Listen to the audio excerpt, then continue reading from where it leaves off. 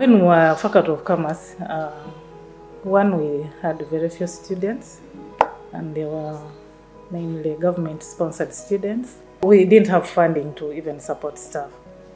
But then, through our visionary leadership by Professor Balunywa, we started things like short-term trainings, workshops, and we started making a little bit of money.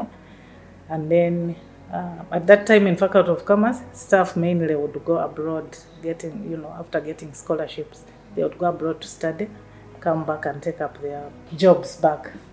1997, we were requested to come and merge with the National College of Business Studies and form the current Makerere University Business School. Obviously, when they told us when we were still in commerce, we were doing very well. We had introduced private evening programs.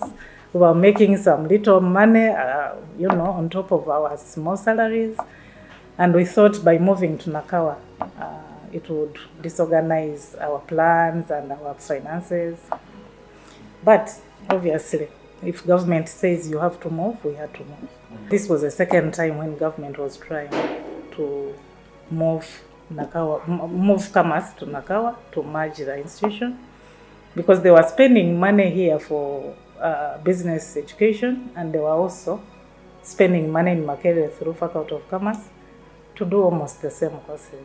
So 1997 we came. Just a small group of us first came. I think we were about 6 or so, part of management, before we moved the students and the rest of the staff. We were all sitting in the current principal's office. Obviously, we were not welcome to come to this place. There was already an entity here, and people were having their blast here. So they thought, I don't know what they were feared. Maybe they thought if we come, they will lose their jobs. So there was a bit of hostility when we came in here.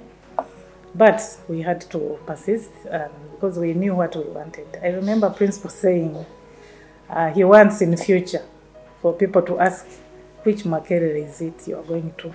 Is it Makerere in Nakawa or Makerere? And you can see that we are almost there.